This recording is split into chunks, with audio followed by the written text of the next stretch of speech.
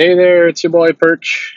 I think I'm wanting to get more subscribers, so maybe if I lead off with that, I'll get more. I don't know. I don't say it right. I don't have that. Never lived in New York. I never had that East Coast kind of vernacular that would go on. I use words like vernacular. Um, no, but I wanted to. It's related. I wanted to talk about roasts, and there's a lot of YouTube channels. There's a lot of folks who have done roasts, and the roasts have gotten a lot of heat, a lot of controversy, and that's really generated a lot of angst among creators and fans and readers and well, not readers, viewers.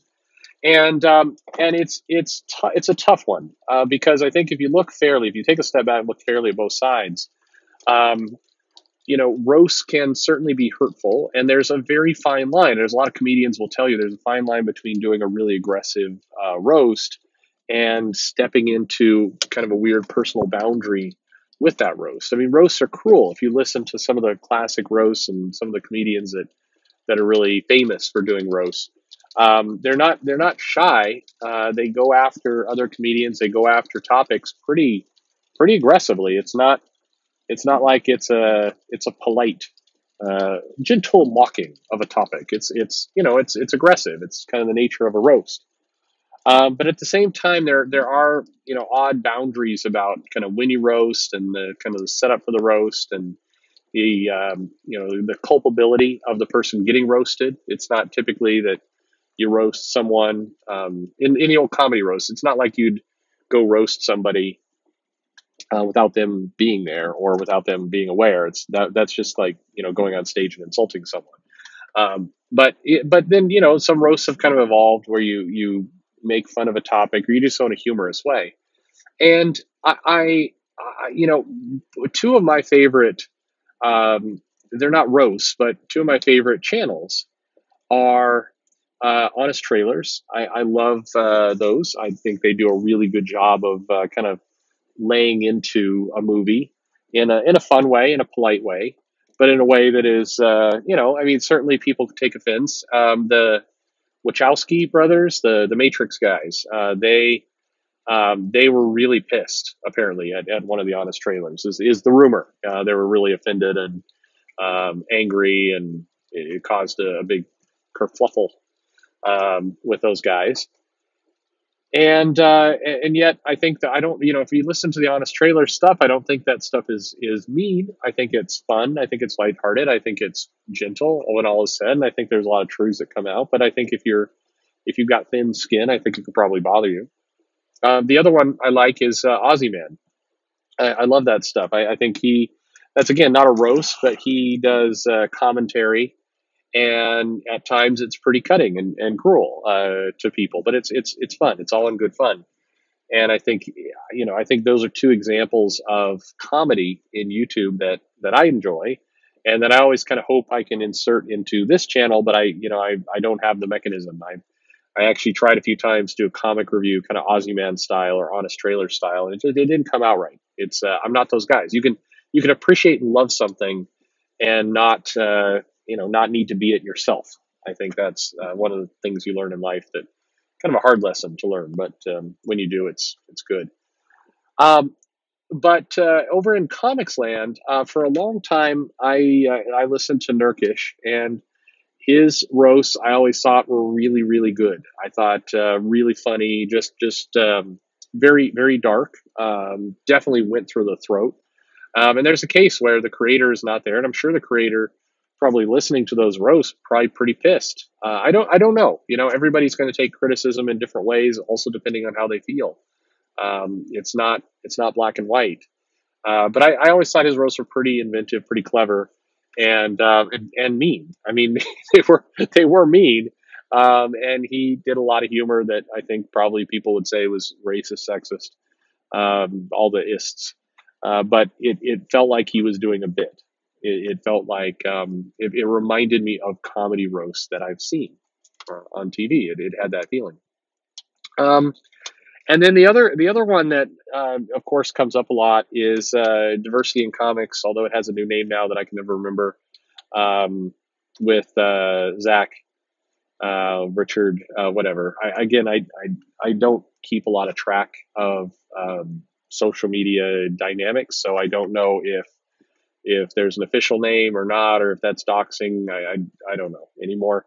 But I think what here's my personal speculation on some of that is I think that the roast of the comics wasn't what got people all ticked off. It was the kind of the more commentary on some of the individuals around comics that got people all ticked off. Maybe I'm wrong about that, but I found the his roasts, fairly benign. Again, cutting probably, but the other thing about roasts, and this is just true for kind of all commentary, movies, comics, anyone who's doing it, is that you have the ability, you can make anything sound stupid if you use kind of funny voices and you like, "Dur, dur," like for the characters. You can make the best comic books. You could pick up a Jack Kirby. You can pick up Craven's Last Hunt. I think that's one of the best comics out there, and I think you can read that with a wacky voice or an effeminate voice, or you could read it like, you could take the perspective of, oh, look at Peter Parker being a little doof, and this guy he's trying on somebody else's costume. I mean, you could kind of make that comic sound dumb if you read it a certain way. And I think some of the roasts I've heard from a lot of people, I'm not picking on anybody in particular. The comic is actually not that bad, but if you come at it from a perspective of kind of mocking doing voices for the characters and kind of mocking some of the the foundation of the comic, then I think it can turn readers away from something that is good. Now, at the end of the day, I think everybody's responsible for themselves, and I truly hope that anyone listening to any video, including mine, are especially mine, actually, you're making your own decision. I mean, it's your money, it's your time, and frankly, you learn this. God, this can be an old person thing to say, but you learn this as you get older. Your time is worth more than your money, way more than your money, and how you're spending that time, how you're spending your money is, it's very. You should be cautious about it. So you shouldn't listen to a video and go, well, this guy says buy, I buy, or this guy says don't buy, don't buy. I mean, don't, just make up your own mind. Go look at the comic, see for yourself. Reviews and news articles and videos and everything else can be great in terms of giving you opinions, and roasts can be funny for comedy and other things, and it should inform your decision. If you find somebody that you trust, then that gives you an extra data point of some this is somebody's opinion I trust, and that can shortcut some of the decision process. That's great. It's always good to find people whose interests align with yours and then go for it. But you should still make up your own mind on things. And I think that's been, as I kind of look at a lot of the roasts, there's making a joke, making a good funny video that people can enjoy and laugh at. And then there's doing a review, and there's doing a review in such a way that the review is more about your bit as a reviewer as opposed to an actual review of a comic. So you may be like, what the hell is he saying now? What I'm saying is just, I think that you have to kind of look at videos and commentary of everyone, and again, including me, and you should say, is this a comedy bit? Is this somebody's measured opinion? And what's my opinion? And those are three separate things, and you should make the best decisions you can with that. And I do wish, where roasts are concerned, I want comics. I guess this is my big point I've been leading up to. I want comics to be enjoyable. I want there to be some fun and good natured fun, even kind of edgy fun in comics. I don't think we should just be serious all the time. I do think we should be able to poke fun at each other. And one of the things that I think, which is a shame, social media and the internet has given us all these extra ways to communicate with each other, all these new tools that allow us to measure opinions and talk and share. It's given us all these things we didn't have before, and we're more sensitive than ever. When somebody gives a bad review, it's now more crushing, and it's more, it leads to war online. And comics shouldn't be that way. We should be able to say, hey, I didn't like this comic. Here's why. Or, hey, this comic had some wacky moments in it. I'm going to make fun of it. And here you go. And it shouldn't lead to World War III. We should be able to make fun of each other without it being on both sides, without it being cruel to the point that you're driving somebody into depression. Or it also shouldn't be that the reviewer, because they said a bad thing, is automatically a Nazi or some horrible person. We should be able to have. I like good roasts. We should be able to have good roasts, and we can't. I mean, it's very very hard now to do that without it really offending people and really getting under people's skin. I think that's wrong. We've got to come back as a group. We've got to bring the tension down a little bit and get back to the place where we can laugh at each other a little bit and not be mean. Now, it should go without saying, laughing at somebody's if somebody's gay, laughing about that and making cruel kind of hate kind of jokes. Those aren't jokes. That's when I say we should be able to laugh at each other.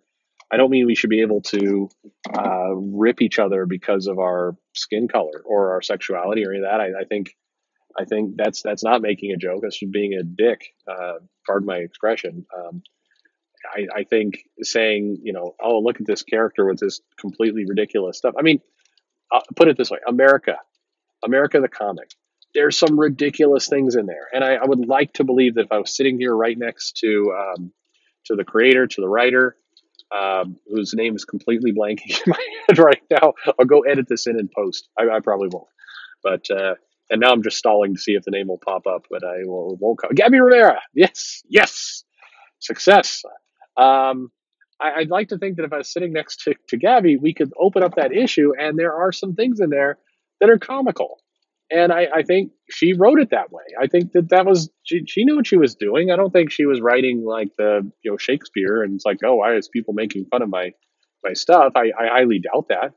So I think I think that there is an opportunity. There's a place for us to be able to joke and have a good time together and enjoy comics together and yes, poke at each other a little bit and have fun. Um, but we all have to kind of get there together. We have to bring people back from the brink and be willing to accept that some comments I think are cruel and they really truly do hurt people, and other comments are they're just critique. It's not personal. We've got to be able to get to that line again. Anyway, there you go. Maybe I'll. Well, what do you want? Do you want me to roast some things? Do you want me to make some jokes? I don't know. I'm just going to keep doing what I'm doing. And if you like it, subscribe, notify, and let me have some topics. Would love to hear from you. Thanks.